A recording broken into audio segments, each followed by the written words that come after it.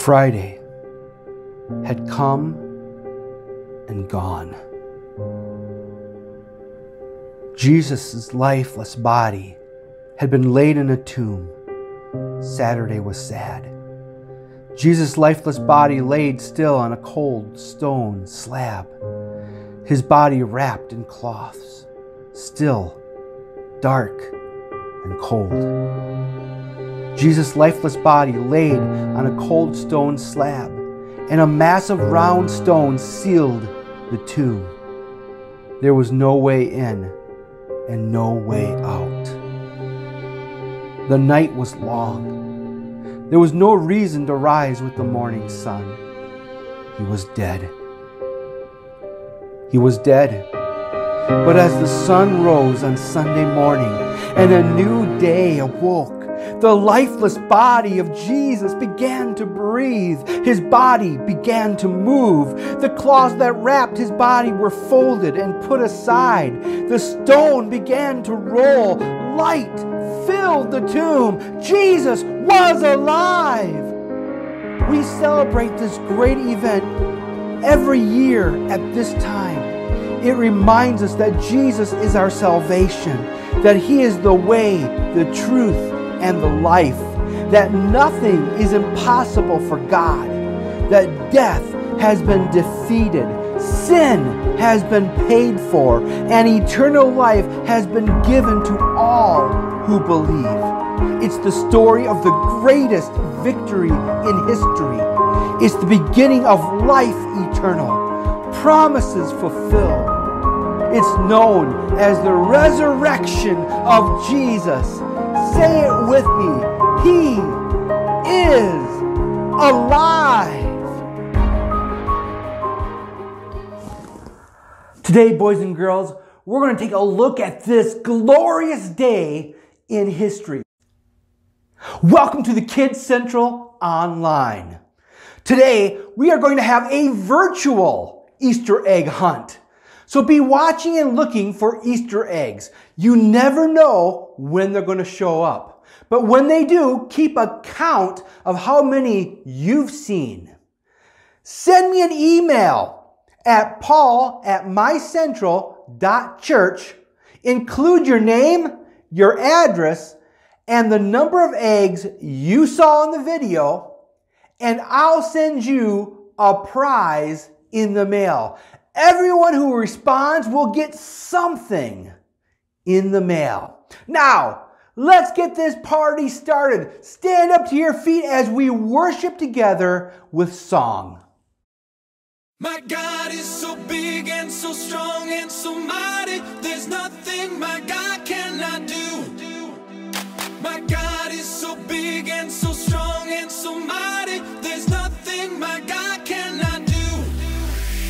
My God is so big and so strong and so mighty. There's nothing my God cannot do. My God is so big and so strong and so mighty. There's nothing my God cannot do. In the beginning, God made everything. God simply spoke and the world came to be.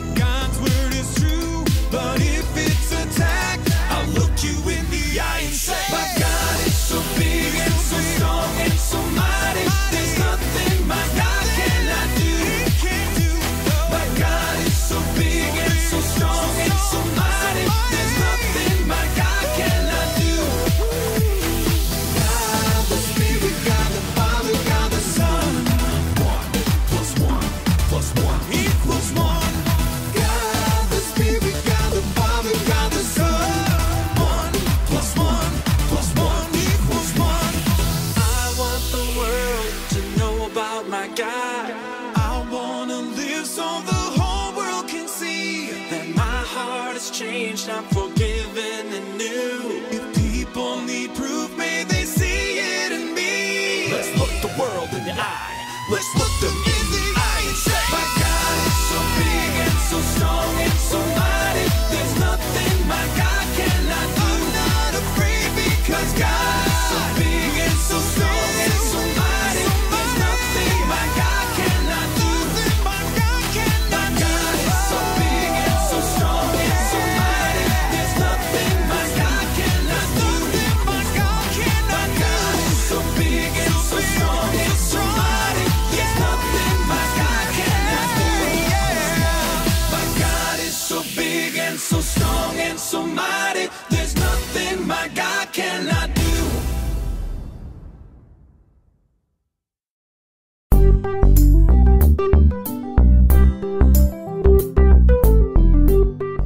Hey kids, are you excited that it's Easter? I am, Pastor Paul. Oh, Scribbles, what's the most exciting part about today? There are so many. The Easter candy, the Easter basket, the Easter bunny, the Easter breakfast, the Easter games, the Easter sugar coma, aka nap, the Easter supper, the Easter... But don't forget about the most important part of today. The Easter eggs. No, more important than that. The jelly beans. No. Searching for the Easter baskets. No, Scribbles. The most important part of today is remembering that Jesus rose from the grave and came back to life. Oh yeah, I forgot about that. I mean, with all the other stuff. You know, sometimes with all the other stuff, it can make us forget about the most important part of the story. Jesus coming back to life after being dead. Wow. Now, let me ask you a question. What if you found your Easter basket, but there was nothing inside of it? That would be a total bummer. Or what if I erased your nose? Give me my nose back. Or erased your mouth? You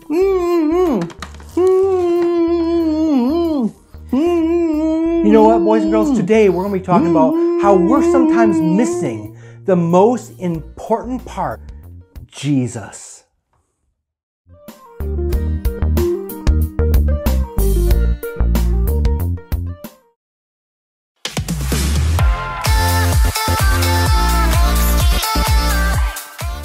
Can you imagine trying to work on a project at your desk while sitting in a chair with a missing piece? The legs? Or imagine trying to pour yourself a refreshing bowl of cereal without a bowl. Or imagine you're playing basketball with your friend, but there's a missing piece, the air in the ball. It can be really frustrating when you realize that there's a missing piece. But you know, the world is full of people who are walking around with a piece missing from their lives. And it's not just any piece, it's the most important piece, Jesus. Jesus is the reason we celebrate Easter. He died on the cross and rose again so that he could fill that missing piece in the life of every human being.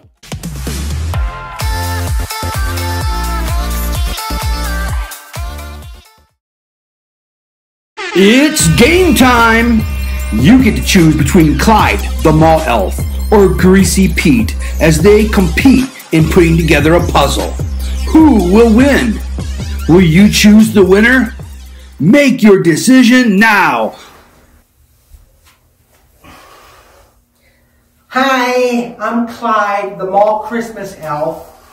I'm out of a job right now. Yo! Hey boys and girls, don't eat rotten eggs. On your mark, get set, go!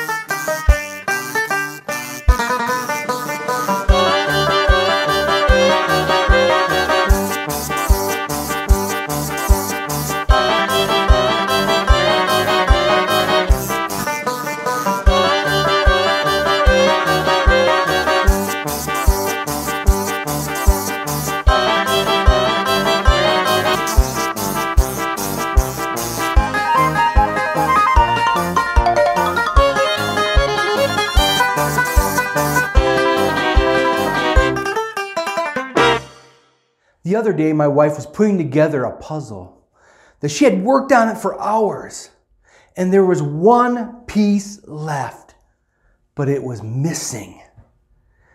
Has that ever happened to you? What does that feel like?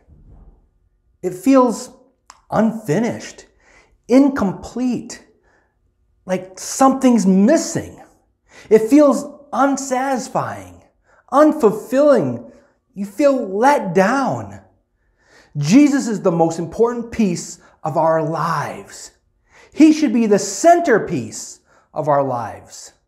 The problem is that some people, that centerpiece is missing. Jesus. He was a real person who lived on this earth 2,000 years ago. He was born in strange circumstances in Bethlehem. He grew up in Nazareth with his mother Mary and her husband Joseph. When Jesus was about 30 years old, he started teaching people about God. He said he'd come from God and did some amazing miracles to prove it. He made sick people better, fed thousands of people with only a little bit of food. He told a storm to stop, and it did. And he even raised some dead people back to life.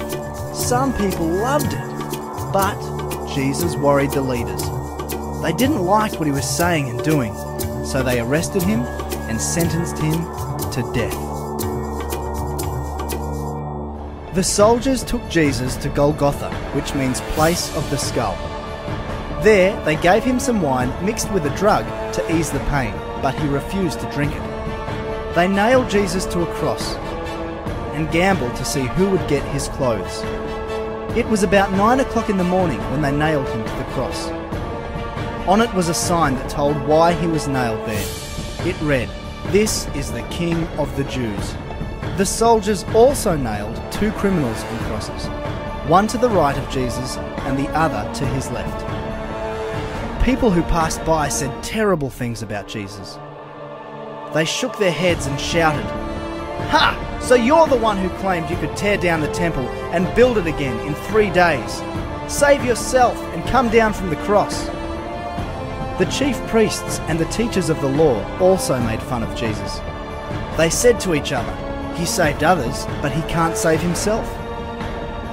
If he is the Messiah, the King of Israel, let him come down from the cross, then we will see and believe."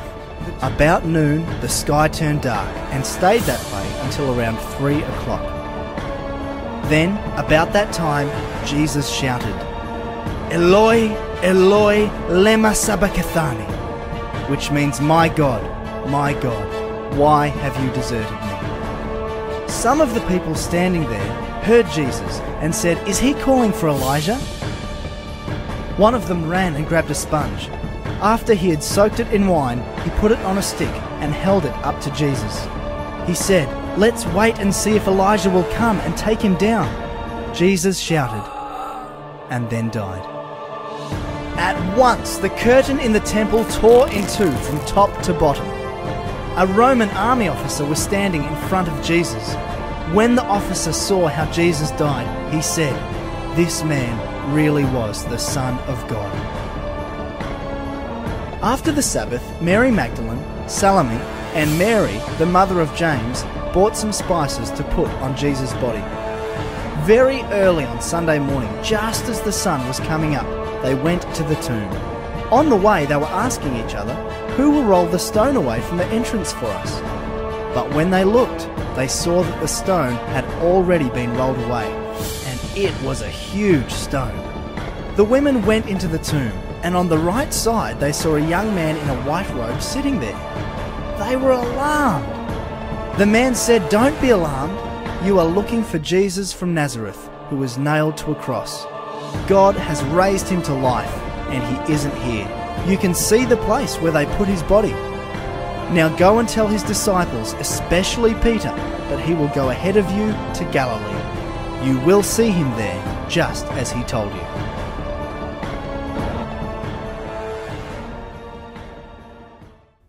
Boys and girls, there's something missing in people's lives.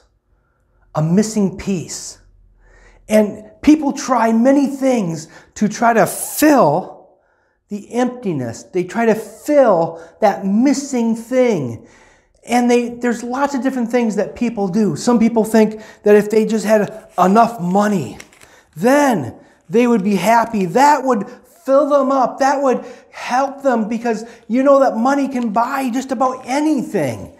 And it's fun to get stuff, but it doesn't fill that hole.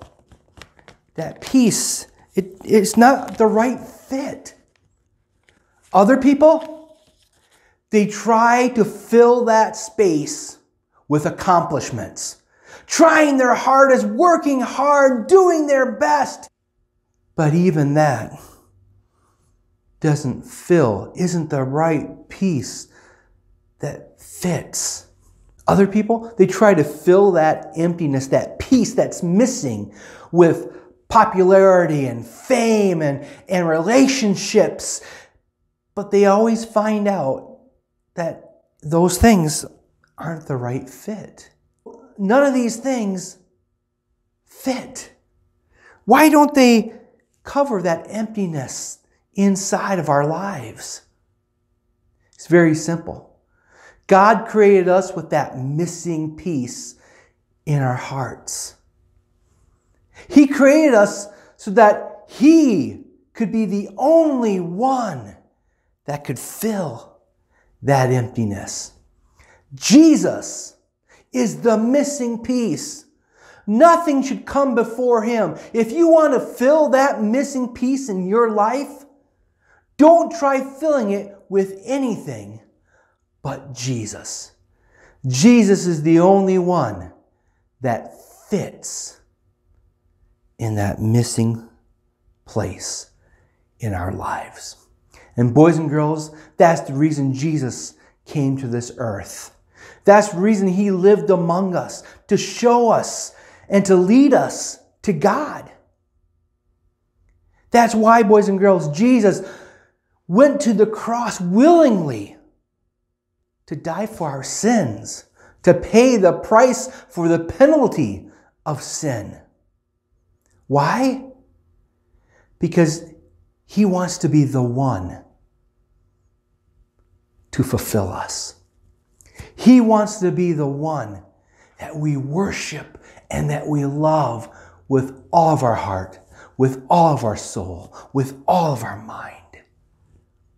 Boys and girls, Jesus rose from the grave to give us life. Why?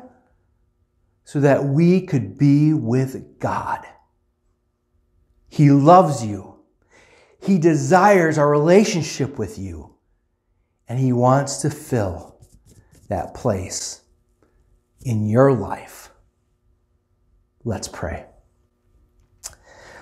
Lord Jesus, thank You so much for coming to this earth, living among us, showing us the way to God. Lord, the Bible says You are the way, the truth, and the life, that no one can come to the Father except through You. And Jesus, You led that way when You went to the cross on Calvary. When You shed Your own blood, You were paying the price for our sin so that we could be redeemed, so that we could be made new, so that we could be free, and we could live with You in heaven. And Jesus, 3 days later, after You died, You rose again to life, to give us life, to give us victory, to give us Your love, and to fill our hearts. Lord, we thank You, we praise You today. Boys and girls, if you've never asked Jesus into your heart to be your Lord, the one that's in control of you, and your Savior, the one who saves us from the penalty of sin, then I would like to invite you to do that right now. Would you say this prayer with me? Lord Jesus, I invite You today into my heart to be my Lord, the one that is in control, and to be my Savior, the one that can save me from sin. I give my life to you. I believe, Jesus, that you rose to life and that you are coming again. And one day, you will take me to be with you in heaven. But until that day, I want to serve you right here and live for you. In Jesus' name, amen. Boys and girls, thanks for joining me on the KidCentral Online. Happy Easter. Rewind! Hey boys and girls, last week I gave you a quarantine challenge to build an obstacle course and then to have your parents videotape you going through that obstacle course and to send it to me. Here are the videos I received.